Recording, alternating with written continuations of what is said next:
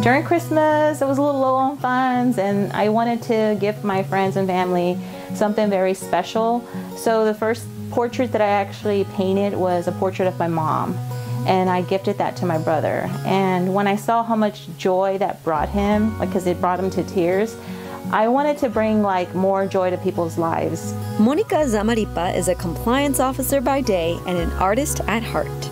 You know, every time I would put a new posting of one of the portraits that I actually finished, I would get a lot of responses, and then I would pick up hey, can I commission you for a pet portrait? And would you be in? Yeah, sure, awesome, yeah, I'll do it. I had a couple of friends that had some pets, and one particular friend, one of her pets had passed away, and I went ahead and wanted to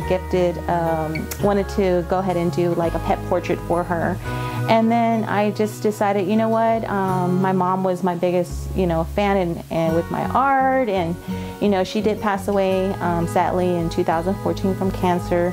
So, and for me to just show that I wanted to honor her, I went ahead and decided that I wanted to do an art business.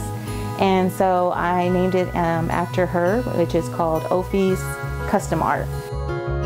Her passion started at an early age, and it's the art that helps get her through her struggles. That's kind of like my getaway, and I just love it. I have the passion for it. It helps me mentally, mental health. It's kind of like my escape, but it also gives me fulfillment, seeing joy to someone's face when they look at it. Especially if it's a pet that's passed, and they look at it and they get really emotional, and they're like, oh my God, you captured my pet perfectly, and I would have thought that it would end up this good, and I'm like, wow, I think I'm okay, but okay, thank you.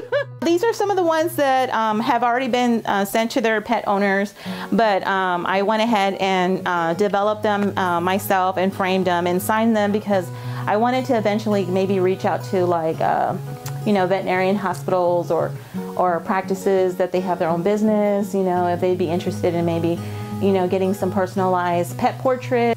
So whether you need a portrait to remember a lost pet or a gift for a dog mom or dad, there's no request that can't be done. Counted since March, I've actually done about 20. That's and it's still coming. Right. I have quite a few orders already lined up. Actually, I never thought I'd be painting a lot of pets, but at this point, I feel like those are my favorites to paint because for some reason these pets' eyes just when I'm drawing them and painting them, and then when I paint the eyes, and once I paint the eyes and the nose, it's the painting comes to life.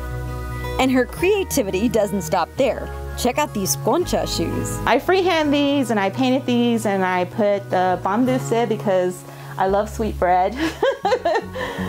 I know, I love sweet bread. I've gotten a pretty good response with custom art shoes as well. One thing that's for sure, she's spreading joy through art. A world without art is just no color. And I think that art just pretty much brings joy to the world, happiness.